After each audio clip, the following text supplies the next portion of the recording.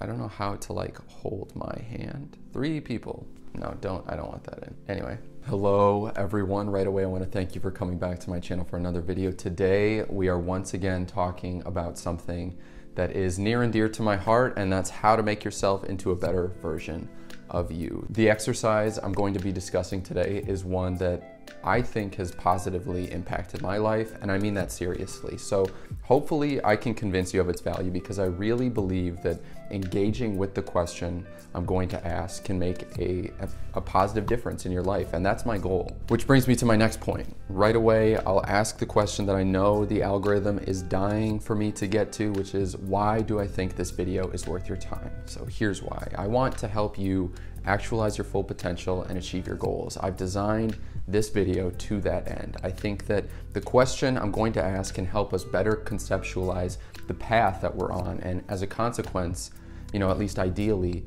or maybe in theory, I think we can put ourselves in a better position to actualize our full potential. So that's what I'm focusing on. That's what I'm trying to do for the duration of the video, you know, how to help you make yourself a little bit better. And before we go further, I'll say 2 quick things. The first, the contents of this video are taken from a lecture I gave at Johns Hopkins in the fall of 2020 for the course I'm teaching, titled Meanings to Being, Using Reading and Writing as Tools to Author the Self. And this is the 3rd weekly writing assignment. The second point is, if you enjoy this video, if you find it interesting or useful or helpful, I ask that you please like and subscribe. It really helps me out. Okay, first things first. This week, I asked my students to think about 3 people who they admired and identify as many specific admirable qualities as they could about those people. But I didn't just ask them to think about these qualities, I asked them to write about these qualities. And maybe, you know, you don't like writing, I think that's fair, but I'm hoping you'll give this exercise a chance, because I think it can offer you a little bit of, you know, good, let's say, throughout your day. It offers you an opportunity to improve during your day in a way that's easy and, you know, free. I teach writing classes at Johns Hopkins University. I love writing. I want to communicate my love of writing to you because I think it can be helpful. So here goes. Writing, as I've come to understand it, is a more sophisticated form of thinking. Writing is like thinking 2.0, because we're not just thinking when we write, we're giving form to our thoughts. And in that way, the act of thinking becomes something that's more sophisticated. So why is that important? It's important because it's a way of conceptualizing the objective value of writing. Virtually any time you write, you're improving yourself in some way, because you're developing your ability to clearly articulate your thoughts. And I designed this week's writing assignment to add as significant an opportunity for the improvement of your ability to articulate yourself as possible. And I also tailored the contents to help you. So, I mean, that's really my pitch for the exercise. I hope you'll give your time to it, but now I'll say a bit more. Okay, so I asked you to write about some of the positive qualities that come to mind when you think about 3 people that you admire.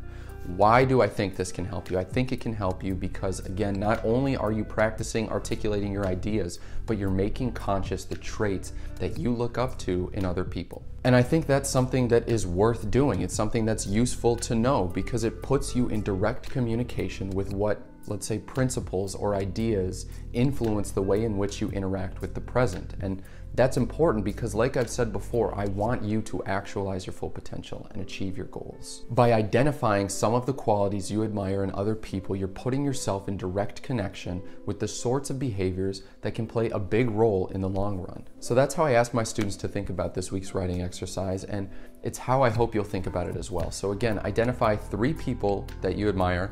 They can be people you know or people you don't know. I've had students consider family members and friends and coaches and athletes and professors and public figures, celebrities, anybody. I'm not going to tell you who you should or shouldn't admire. I just want you to pick 3 people that stand out, pick the first 3 people that come to mind, and run with it.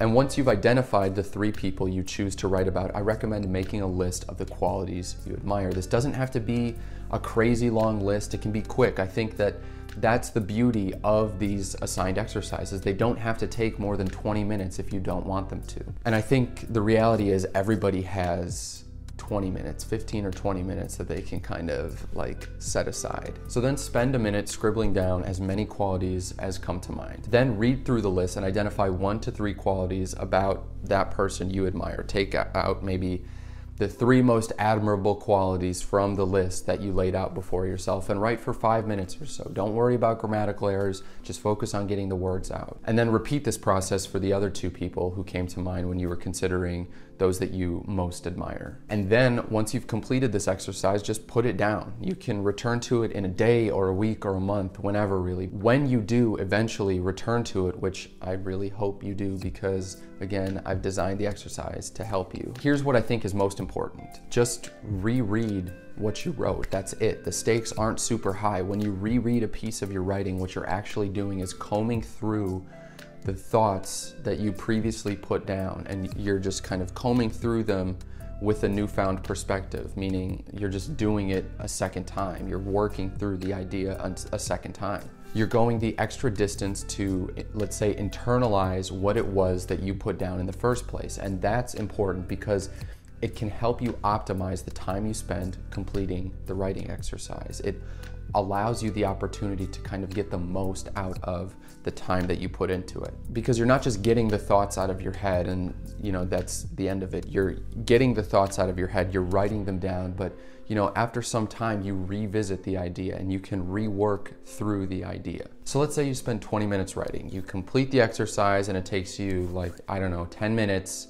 to reread it. It might not seem like a lot, but at the end of the day, it's time that you've given to something that's supposed to help you improve the probability that you can effectively and positively negotiate with the future that's lying ahead of you. And that's what I think is really important, because again, you're making what was previously unconscious or maybe a little bit blurry or unknown, you're making it known, you're making it conscious, or at least a little more conscious. And I think the real world benefit of identifying the qualities in other people that we admire is that we put ourselves in a better position to implement what is admirable in other people in our own life. And if you do this exercise correctly, which is to say, you know, truthfully and honestly, the qualities you identify and critically engage with are going to be positive qualities that can offer you tiny incremental improvements that will compound in the long run. By writing about the traits we admire in other people, I think we can learn to become better people, or we at least put ourselves in a better position to absorb those qualities and to grow into better people. And that's what I want for you. I want you to achieve your goals and actualize your full potential. And I think spending time articulating the things you admire in other people, I really believe can train your subconscious to more consistently act in accordance with the qualities you deem most praiseworthy. Okay, that's everything I've got. But before I go, I want to thank you, my wonderful viewer, for sticking with me to the end. If you found this video interesting or helpful or useful, please hit that like button, please hit that subscribe button, and let me know what you think in the comments section down below. Thank you, everyone. I hope you have a great rest of your day, and I will see you next time.